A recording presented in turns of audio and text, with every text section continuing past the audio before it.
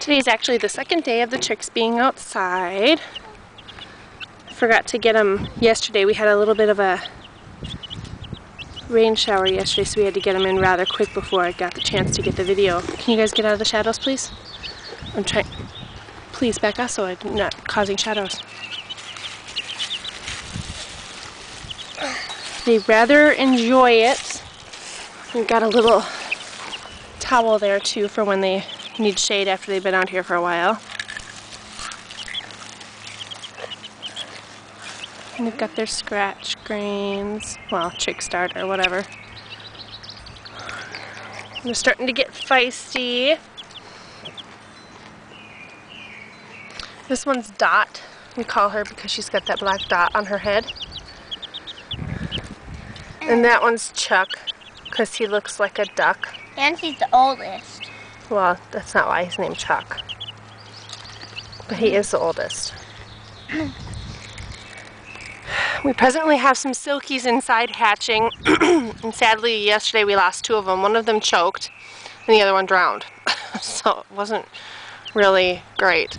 But there's one in the brooder right now, and there's one hatching right now, and there should be 1, 6, 7, 8, 9 more hatching in the next couple days. Mom, may I try video it? Along with our other, we've got our Plymouth Rocks are supposed to be hatching here probably today or tomorrow. What's under me? What's under me? In the next 2 weeks it's going to be pretty busy with our hatching eggs coming due.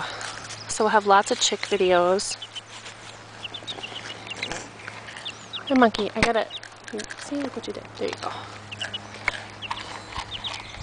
And it looks like we've got some storms rolling in too, and I'm not really enthused about that because we just put the chicks outside and then these clouds showed up. But see, our poplars are starting to bud now, so it's a little late to make our balm of Gilead now.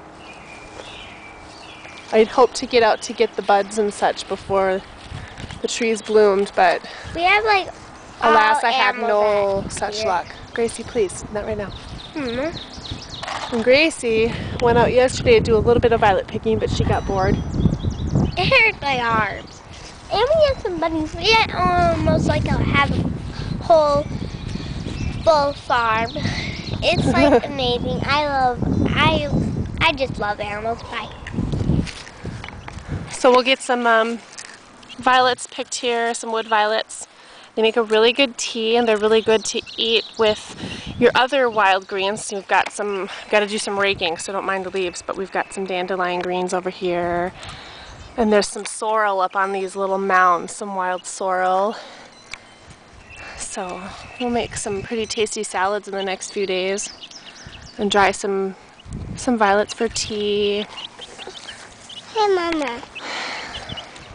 As Anna? Well, it's clouding up, so I think we might have to just move these chicks in for just a little bit here. We'll still make the video. Right, Mama, inside? No, probably not. So that's all. Bye.